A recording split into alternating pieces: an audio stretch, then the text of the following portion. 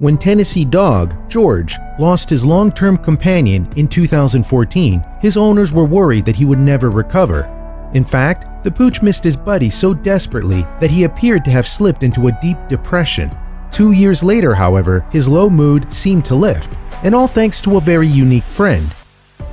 For more than a decade, George had shared his life with a Labrador called Blackie. The two dogs were virtually inseparable and spent their time playing together and keeping each other company. What's more, the best friends' bond remained strong as they grew old in the same house. So after Blackie passed away, George was understandably left devastated. Indeed, in 2016, his owner, Jacquie Litton, told WVLT that her grieving dog suffered severe depression after the death of his best friend.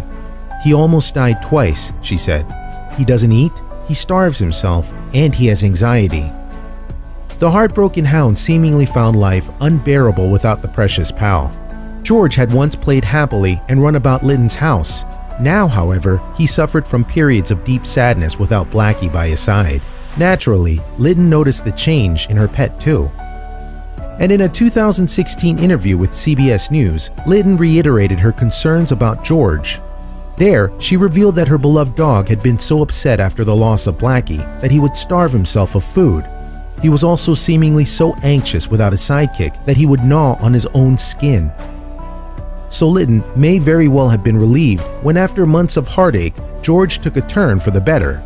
In August 2016, and almost 2 years to the day since Blackie's passing, the Magdalen mutt was in his usual slouch on the porch when an unlikely visitor approached, a duck. The bird then waddled brazenly across the porch and settled down beside George, who seemingly became a nearly instant buddy to the other animal. But as Litton watched the precious moment from her window, she wondered from where the surprise savior had arrived. In fact, Litton would later post on Facebook, "We have no idea where this duck came from. However, according to George's owner, one thing was more certain," she added, "but the duck sure does love George." And from that day forward, the dotting avian became a great pal to the depressed dog, with the unlikely pair teaming up to take trips around the yard. When it's time to take a break though, George is more than willing to share his bed with his new buddy. He doesn't even mind when his feathered friend rests his bill on him, as the two settle down together for a nap. Perhaps understandably, however, the unusual duo's bond has apparently bemused Litton. Sharing the good news on Facebook, Litton wrote, "It is strange for a duck to just appear at our house and be attached to your dog, and even more strangely, for it to be during the anniversary week of Blackie's passing. But even though there's now bird droppings in her home, she's more than content for the duck to stick around."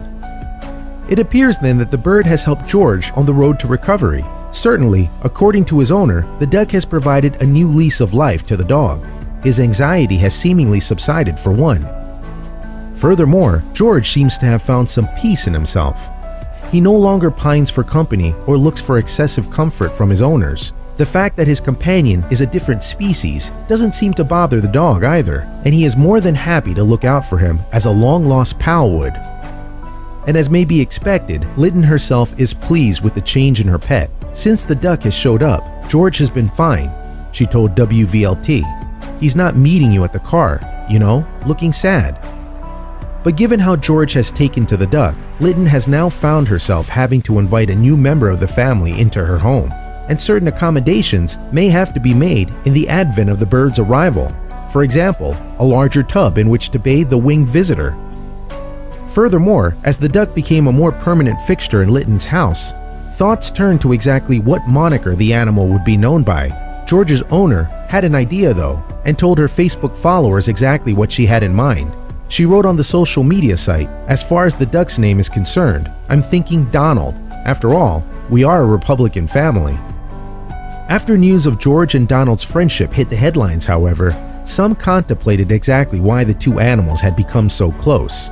Perhaps a number of individuals theorized the bond between the pair was far from a coincidence, especially given George's previous attachment to Blackie.